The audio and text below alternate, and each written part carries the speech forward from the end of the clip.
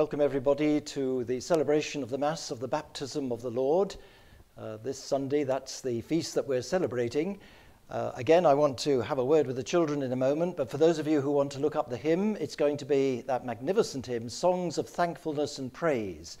And it links together the great events that we're thinking about at this time in the immediate aftermath of the Epiphany.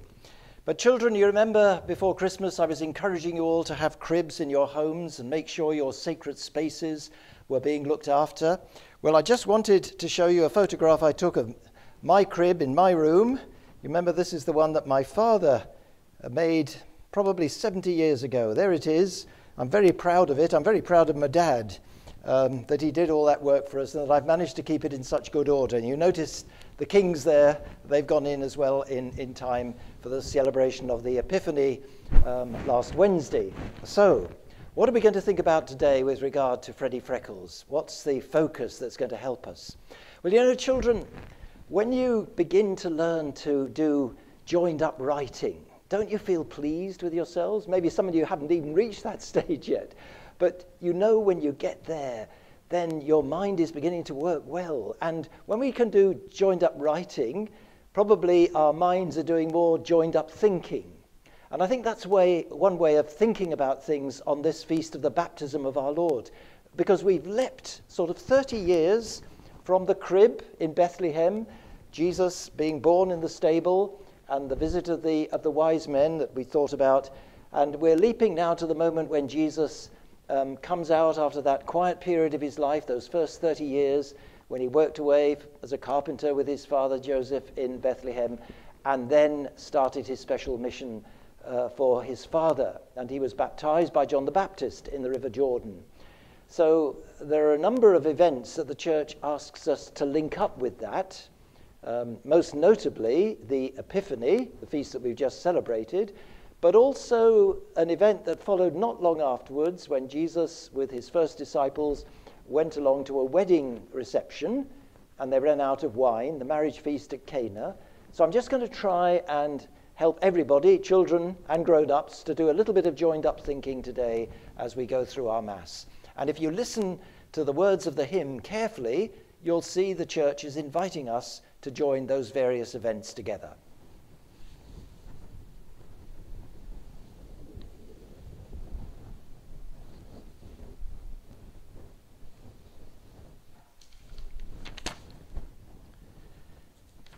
So I'm going to sing the first 3 verses, and then I'll sing the last 2 at the end. Songs of thankfulness and praise, Jesus, Lord, to thee we raise, manifested by the star to the sages from afar. Branch of royal David's stem, in thy birth at Bethlehem, anthems be to thee addressed, God in man made manifest. Manifest at Jordan streams, prophet, priest, and king supreme, and at Cana wedding guest, in thy Godhead manifest. Manifest in power divine, changing water into wine, anthems be to thee addressed, God in man made manifest. Manifest in making whole palsied limbs and fainting soul, manifest in valiant fight, quelling all the devil's might, manifest in gracious will, ever bringing good from ill, anthems be to thee addressed, God in man made manifest. In the name of the Father, and of the Son, and of the Holy Spirit, Amen. The Lord be with you, and with your spirit. No Brother James today. He's travelling south on special business for his order, the Delamine brothers. But we had a chat anyway about the fact that we've gone into this new lockdown, and that maybe as I'm managing by myself for the next few weeks probably, the fewer people who we're bumping into, even though we know them well and we're hoping nobody's caught this dreaded virus, nevertheless, it keeps us that little bit safer. So there we are. We pray for Brother James on his journey. We pray for one another. We pray that the Lord will help us to celebrate this Mass worthily. And so, as always, we ask him to forgive us anything we've done wrong. You were sent to heal the contrite of heart. Lord, have mercy. Lord, have mercy. You came to call sinners. Christ, have mercy. Christ, have mercy. You plead for us at the right hand of the Father. Lord, have mercy. Lord, have mercy. May Almighty God have mercy on us, forgive us our sins, and bring us to everlasting life. Amen. We'll just sing the chorus of the clapping Gloria before we say the Gloria. Gloria, Gloria, in excelsis Deo. Gloria, Gloria, in excelsis Deo. Glory to God in the highest, and on earth peace to people of good will. We praise you, we bless you, we adore you, we glorify you. We give you thanks for your great glory. Lord God, heavenly King, O God, almighty Father, Lord Jesus Christ, only begotten Son, Lord God, Lamb of God, Son of the Father, you take away the sins of the world, have mercy on us. You take away the sins of the world, receive our prayer. You are seated at the right hand of the Father, have mercy on us. For you alone are the Holy One, you alone are the Lord, you alone are the Most High, Jesus Christ, with the Holy Spirit, in the glory of God the Father. Amen. Gloria, Gloria, in excelsis Deo. Gloria, Gloria, in excelsis Deo. Let us pray.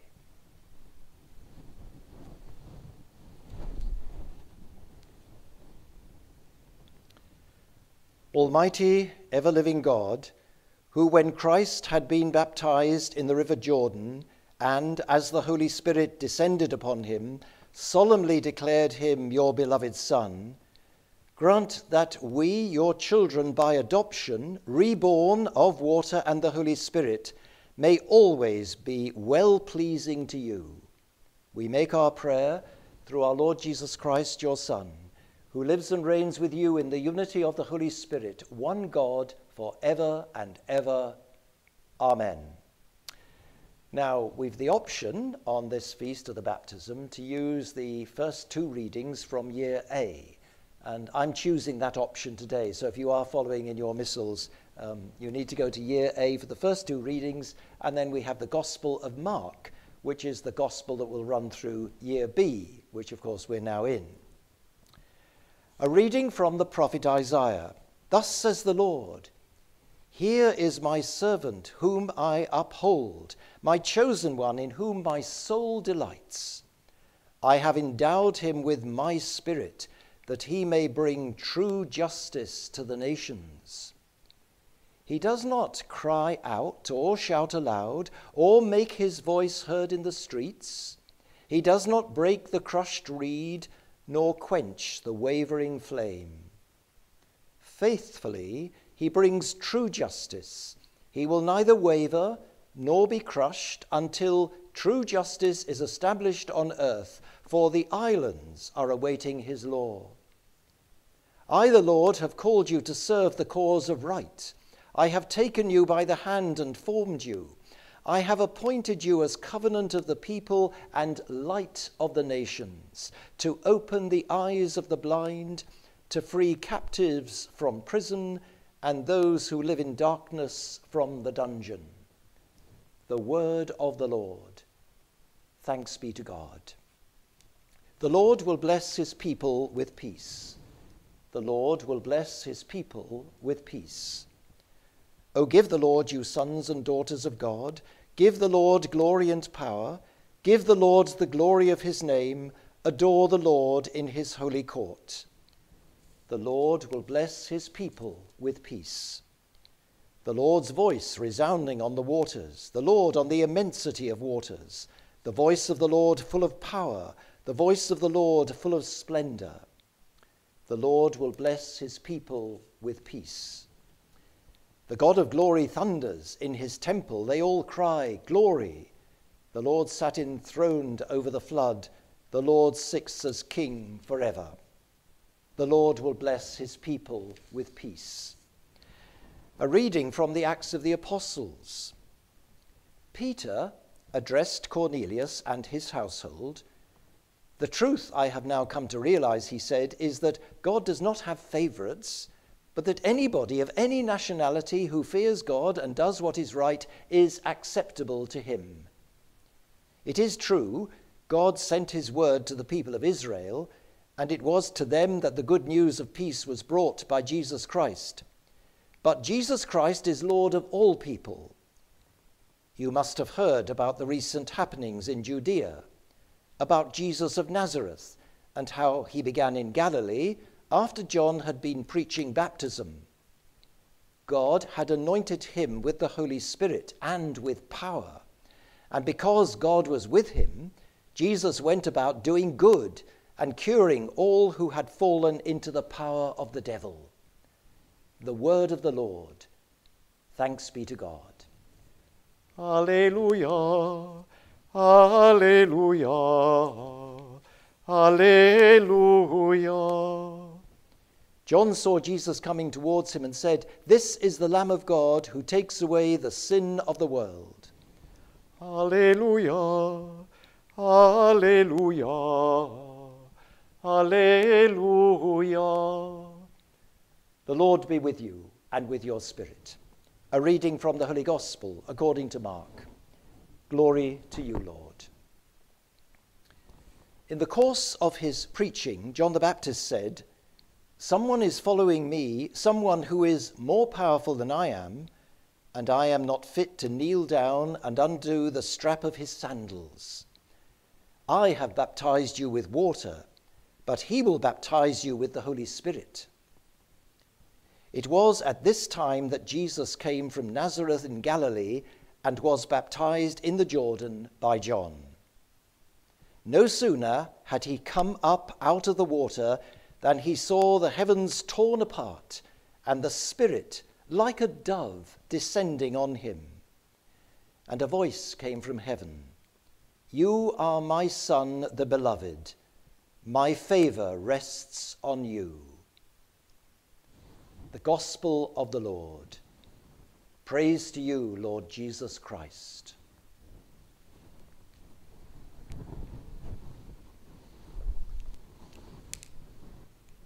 Well, there we had those wonderful readings. And as I was suggesting to you at the beginning, I think what the church is saying to us so soon after Christmas, so soon after the great celebrations of the birth of Jesus as a baby on the 25th of December, and then just last Wednesday, 12 days later, we had the Feast of the Epiphany, and that is called the Feast of the Manifestation of God to the world through Jesus.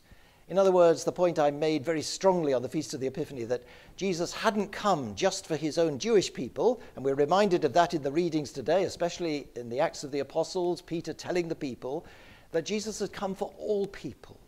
And so the Feast of the Epiphany tells us that, and the wise men who come from the east, they represent all of us coming with their gifts.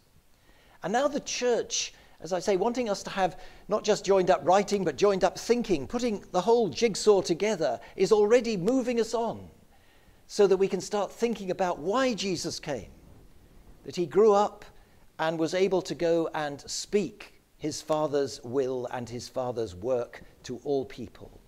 And he did it not just by speaking about it, but by doing it, by healing people, by blessing people, by looking after people, and by teaching us how to pray. And you know, the church, in thinking at this particular time, you may have noticed in that hymn, starts to suggest that we think of all sorts of different things that help us with this joined-up thinking. So on this feast, the baptism of our Lord, we think about Jesus himself being baptized. Now, he didn't need baptism quite the way we do, but it was the starting point for his ministry, for his Father, to go out and do the work of saving the world. And when we are baptized, we become his adopted brothers and sisters, as we've said so often. So now we are brothers and sisters of Jesus, children of the Father, and with a job to do. it's our job also to bring this hope and this great message of joy and peace to our world today. And so that word manifestation, did you notice how many times the word manifest came into that hymn? That God was being manifest through Jesus all the time, beginning with him as a little baby in Bethlehem and the kings coming to see him, but then as he did his work, doing the work that Isaiah spoke about, bringing justice and peace to all the nations. And that message is the same today as it was 2,000 years ago. And now it's our responsibility to bring that message to others, because we too have been baptized. And remember, the water of baptism speaks to us of cleansing, of washing away all the bad things. And just as when we get dirty, we have to have a good wash. And goodness me, everybody's being reminded at the moment of how important it is to keep clean, to make sure we keep washed, keep this awful virus away. But that's true too of our hearts and our souls, that we stay pure and clean. But then the water also gives us life. I have to be honest, I hadn't been watering the plants properly, so I've had to sort them out a little bit, but they have got some more water now. And of course, these beautiful roses are just stay magnificent. But you know how important it is. We need water to stay alive. The doctors are always telling us we must drink a lot. So that whole baptismal message is about life, having the life of God within us. And then we're reminded, interestingly enough, about another event. So we've linked the Epiphany with the baptism of Jesus, this manifestation of God, but also with the story that is to follow when Jesus begins his public ministry and goes to a wedding feast where they run out of wine. You remember it was Mary who realized the embarrassment of the family and said to Jesus, please do something about it. And to begin with, it didn't look as if Jesus felt he ought to or wanted to, but he did. He did what his mum asked him to do. And dramatically, although they would run out of wine, there was all this wine there. Jesus prayed over the water, and the water now became wine. And of course, the church is wanting us to have joined up thinking, as well as joined up writing. It's leading us to think about what happens at Mass. That we take the wine and we pray over it, and this wine becomes the precious wine of the New Testament, the new wine that Jesus turns into himself. This is my body, this is my blood, this is Holy Communion, this is how we keep the life of God alive in us, this is how we make God manifest. You see, we're beginning to make all these connections. This is what the church wants us to do right at the start of this new year. And we'll be listening to Mark's gospel through this year of how he unfolds the story for us. Mark is very pithy. He puts it all together in very short, clear statements, and we'll be listening to that and thinking about it through the year. So there we are. I hope that's got the message home loud and clear today, children, and that you'll not only have joined up handwriting, but joined up thinking too. And in that spirit, we're now going to make our act of faith. As usual, we'll use the Apostles' Creed. I believe in God, the Father Almighty, creator of heaven and earth, and in Jesus Christ, his only Son, our Lord, who was conceived by the Holy Spirit, born of the Virgin Mary, suffered under Pontius Pilate, was crucified, died, and was buried. He descended into hell. On the third day he rose again from the dead. He ascended into heaven and is seated at the right hand of God, the Father Almighty. From there he will come to judge the living and the dead. I believe in the Holy Spirit, the Holy Catholic Church, the communion of saints, the forgiveness of sins, the resurrection of the body, and life everlasting. Amen. Let's bring our prayers to God our Father, as we always do, beginning by praying for Pope Francis, Archbishop Malcolm, our diocese, our families, our friends, our world, our country. There are so many things to pray for. The Lord knows who we want to pray for today. But let's just pause again and think of people who may have asked us to pray, people that we know are in need, are suffering, perhaps maybe even have the virus or are frightened about the virus. We pray for the doctors and nurses who are struggling to help people who are in trouble, and all those who are trying to get the vaccine to everybody who needs it. Lord, help all these people and bless them. Lord, in your goodness, hear our prayer. As usual, I have a number of intentions that people have asked me to pray for. Do you know Rena Gradwell is still clinging to life? Her daughter Mary Colette informed me this morning she hasn't been able to eat or drink now for a few weeks, but somehow she's clinging to life. It's very difficult at these times. So we pray the Lord may peacefully take her to his kingdom in heaven. We pray for Rod, Brother James's brother-in-law. I checked with Brother James, even as he was journeying south today. He's still struggling in hospital, but they're hoping that as he slowly improves, by hopefully the end of this week, he might be able to get better and go home. We continue to pray for Margaret Foster's sister Angela. Can we pray for Sadie Jameson, who I anointed this week? As far as I know, she is still alive, but she's very close to death, so we pray for her and her family. And we've had some deaths recently. We were praying for Father Frank Allenson, earlier in the week.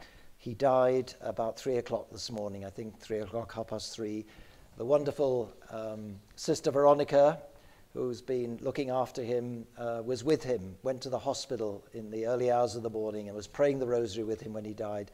Sister Veronica, we're hugely grateful to you. Thank you. We pray that he's now with our Lord in heaven, and pray for his sister Kathleen. We also pray for Joan Howard. I anointed her yesterday, and she too died last night. Can we pray for those who've recently died? Joe McNamara. We also remember Jill Power and think of Patrick, her husband, and the family as they grieve at this time. And we again remember Catherine Casper, Father Casper's sister, Father Casper, the Redemptorist parish priest in London. And Father Casper's brother, who's a student with us in Zimbabwe, I believe also has the virus and is struggling health-wise. So we pray for him at this time. And can we pray for Anne Parks, the sister-in-law of Liz Morris, who's recently died? And then, please, could you remember the funerals that are coming up? There's Patrick Delaney here on Wednesday at Bishop Eton, Richard Taylor at Bishop Eton on Thursday, Kieran Kavanagh in St. Mary's on Thursday, John Cronin in St. Mary's on Friday, Elizabeth Ralston here at Bishop Eton on Friday. And then we remember those whose anniversaries occur at this time. Mark Gossage, whose anniversary is tomorrow, Sunday the 10th. John Kevin Hughes, whose anniversary is on the 12th. Peter MacDonnell on the 14th. And Helen McAndrew on the 15th. Lord, grant eternal rest to those who've died. Strengthen and bless us with all the graces we need at the moment, especially as we struggle with the pandemic. Bless our world. Bless the people of America at this difficult time of the changeover to a new president. Lord, we beg the prayers of Our Lady, our Mother of Perpetual Succor, and our Mother who was given to us as you died on the cross. Hail Mary, full of grace, the Lord is with thee. Blessed art thou among women, and blessed is the fruit of thy womb, Jesus. Holy Mary, Mother of God, pray for us sinners now and at the hour of our death. Amen. Heavenly Father, grant that what we've asked in faith we may indeed obtain, through Christ our Lord. Amen.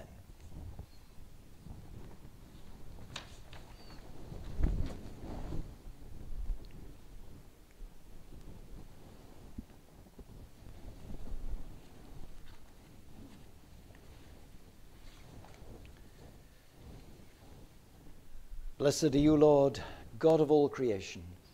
For through your goodness we have received the bread we offer you, fruit of the earth and work of human hands. It will become for us the bread of life. Blessed be God forever. By the mystery of this water and wine, may we come to share in the divinity of Christ, who humbled himself to share in our humanity. Blessed are you, Lord, God of all creation, for through your goodness we have received the wine we offer you, fruit of the vine and work of human hands. It will become our spiritual drink. Blessed be God forever. Lord God, we ask you to receive us and be pleased with the sacrifice we offer you with humble and contrite hearts. Lord, wash away my iniquity and cleanse me from my sin. My brothers and sisters, pray that our sacrifice may be acceptable to God, the Almighty Father. May the Lord accept the sacrifice at our hands for the praise and glory of his name, for our good and the good of all his holy church. O God, who give us the gift of true prayer and of peace, graciously grant that through this offering we may do fitting homage to your divine majesty, and by partaking of the sacred mystery we may be faithfully united in mind and heart through Christ our Lord. Amen. The Lord be with you and with your spirit. Lift up your hearts. We lift them up to the Lord. Let us give thanks to the Lord our God. It is right and just. It is truly right and just, our duty and our salvation, always and everywhere to give you thanks, Lord, Holy Father, Almighty and eternal God. For today you have revealed the mystery of our salvation in Christ as a light for the nations. And when he appeared in our mortal nature, you made us new by the glory of his immortal nature. And so with angels and archangels, with thrones and dominions, and with all the hosts and powers of heaven, we sing the hymn of your glory, as without end we acclaim. Holy, holy, holy, Lord God of hosts, heaven and earth are full of your glory. Hosanna in the highest. Blessed is he who comes in the name of the Lord. Hosanna in the highest. You are indeed holy, O Lord, the fount of all holiness. Make holy, therefore, these gifts, we pray, by sending down your Spirit upon them like the dewfall, so that they may become for us the body and blood of our Lord Jesus Christ. At the time he was betrayed and entered willingly into his passion, he took bread and, giving thanks, broke it and gave it to his disciples, saying, "Take this, all of you, and eat of it, for this is my body, which will be given up for you."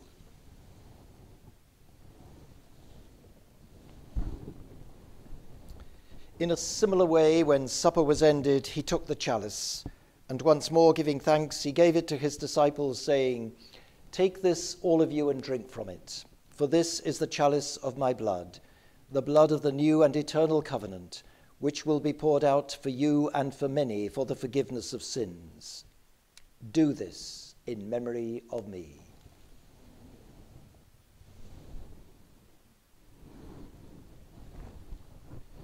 The mystery of faith.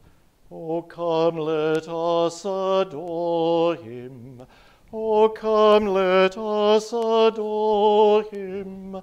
O come, let us adore him, Christ the Lord. Therefore, as we celebrate the memorial of his death and resurrection, we offer you, Lord, the bread of life and the chalice of salvation, giving thanks that you have held us worthy to be in your presence and minister to you. Humbly we pray that, partaking of the body and blood of Christ, we may be gathered into one by the Holy Spirit. Remember, Lord, your church spread throughout the world, and bring her to the fullness of charity, together with Francis our Pope and Malcolm our Bishop, all the clergy and all your people. Remember also our brothers and sisters who have fallen asleep in the hope of the resurrection, and all who have died in your mercy. Welcome them into the light of your face. Have mercy on us all, we pray, that with the Blessed Virgin Mary, Mother of God, with St. Joseph her spouse, with the blessed apostles and all the saints who have pleased you throughout the ages, we may merit to be co-heirs to eternal life, and may praise and glorify you through your Son, Jesus Christ. Through him and with him and in him, O God, Almighty Father, in the unity of the Holy Spirit, all glory and honor is yours forever and ever. Amen. We prepare for Holy Communion, praying in the best way we know, in the very words Jesus taught us. Our Father, who art in heaven, hallowed be thy name. Thy kingdom come, thy will be done, on earth as it is in heaven. Give us this day our daily bread, and forgive us our trespasses, as we forgive those who trespass against us. And lead us not into temptation, but deliver us from evil. Deliver us, Lord, we pray, from every evil. Graciously grant peace in our days, that by the help of your mercy we may be always free from sin and safe from all distress, as we await the blessed hope and the coming of our Saviour, Jesus Christ. For the kingdom, the power, and the glory are yours, now and forever. Lord Jesus Christ, who said to your apostles, "Peace I leave you, my peace I give you," look not on our sins, but on the faith of your church, and graciously grant her peace and unity in accordance with your will, who live and reign for ever and ever. Amen. The peace of the Lord be with you always, and with your spirit. Lamb of God, you take away the sins of the world, have mercy on us. Lamb of God, you take away the sins of the world, have mercy on us. Lamb of God, you take away the sins of the world, grant us peace. May this mingling of the body and blood of our Lord Jesus Christ bring eternal life to us. Receive it. Lord Jesus Christ, with faith in your love and mercy, I eat your body and drink your blood. Let it not bring me condemnation, but health in mind and body. Behold the Lamb of God. Behold him who takes away the sins of the world. Blessed are those called to the supper of the Lamb. Lord, I am not worthy that you should enter under my roof, but only say the word, and my soul shall be healed. And before I receive Holy Communion, may I pray with all of you joining in this Mass in your homes, and pray that you may make a spiritual communion at this moment, recognizing that how much you would love to receive our Lord in Holy Communion, that being not possible, that you can make a spiritual communion, asking him to give you all the graces that come to you when you receive Holy Communion. And I pray especially for the children, and particularly for this year's First Communion classes. I hope you don't think we've forgotten you. We will be looking for ways in which we can get you ready, and hopefully this year in the summer we will be able to receive you, or to give you Holy Communion, that you will be able to receive communion around the usual time. We'll work out something, please God.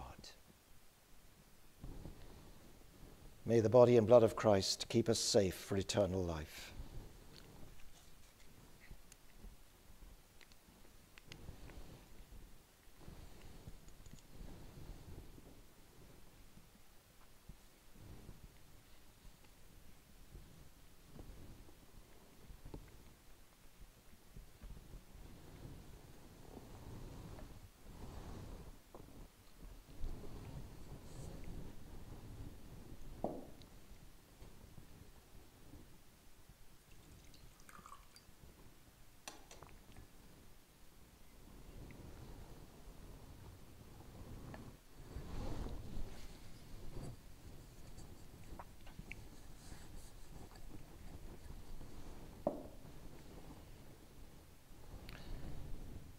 There are just a couple of other intentions. I realise that I only mentioned the funerals that are coming up this week, but I'd ask you to remember Michael Bentley and also Vincent Hawkins, who've died recently too, and their funerals are the following week.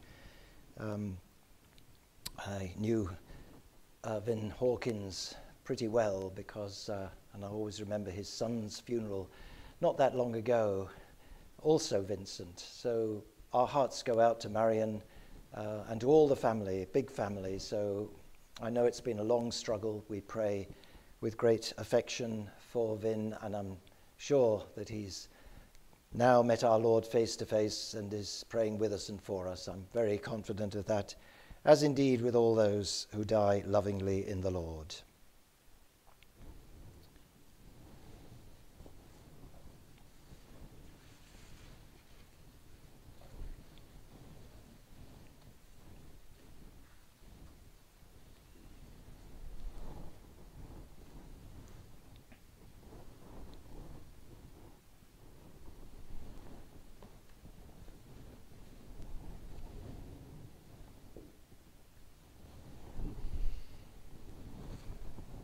We'll just have a few quiet moments in thanksgiving.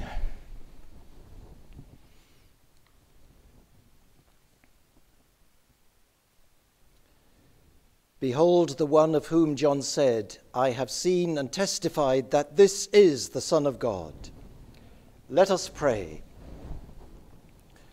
Nourished with these sacred gifts, we humbly entreat your mercy, O Lord, that faithfully listening to your only begotten Son, we may be your children in name and in truth, through Christ our Lord. Amen. So as always, thank you for joining me for this Mass. I didn't anticipate that we were going to be in this situation where we wouldn't be able to have Masses in the church as well as having this recorded Mass. But there we are. The situation has become very difficult, and I feel it was the right decision. As you know, we're a fairly elderly community here. We're waiting for the vaccine. We've just got to be patient along with all of you, although I know a lot of people who've already received the vaccine. And also, we're trying, as far as possible, people working for home. Our administrators do a fantastic job. Inevitably, because of the funerals, they sometimes have to come into the office to make sure everything's organized. But everything else for the time being is suspended again. So sadly, we're having to postpone the baptism, some of which we'd rebooked. But please God, we're going to come through this calmly. We'll stay as attentive and careful as we can. And I'm sure that the Lord will continue to bless and strengthen us. So let's keep our nerve, as it were, and hopefully we are coming into better times. It's a beautiful sunny day today, and I did manage to skip around the park, avoiding everybody as carefully as I could, and with my mask at the ready in case people got too close. But there we are. So we'll keep trying to stay fit and well, and hopefully in a few weeks' time things will change. And we'll be able to get back to something nearer what we would regard as normal. The Lord be with you and with your spirit. Oh, just let me remind you, children, I showed you that crib. If you've got photographs of your cribs, there are quite a few going up now on the website. As far as the Christmas season's concerned, well, we can keep it going, and I have done the last few years. We've kept the cribs in the church until the feast of the presentation of our Lord at the beginning of February, Candlemas Day, the 2nd of February. So we'll keep that Christmas focus as well, even as we're moving into ordinary time this week. Okay, so if you want to send photographs of your crib, please do so, and Margie's putting them up on the different websites for Bishop Eton and St. Mary's. Thank you for that. So here we go again. The Lord be with you and with your spirit. May Almighty God bless you, the Father and the Son and the Holy Spirit. Amen. Go forth in peace, glorifying the Lord with your lives. Thanks be to God. And we've got the last two verses of Songs of Thankfulness. So hopefully that hymn now makes a little bit more sense to all of us. Sun and moon shall darkened be, stars shall fall, the heavens shall flee. Christ will then like lightning shine, all will see his glorious sign. All will see the Judge appear, all will then the trumpet hear. Thou by all wilt be confessed, God in man made manifest. Grant us grace to see thee, Lord, mirrored in thy holy word. May we imitate thee now, and be pure as pure art thou, that we like to thee may be at thy great Epiphany, and may praise thee ever blessed, God in man made manifest.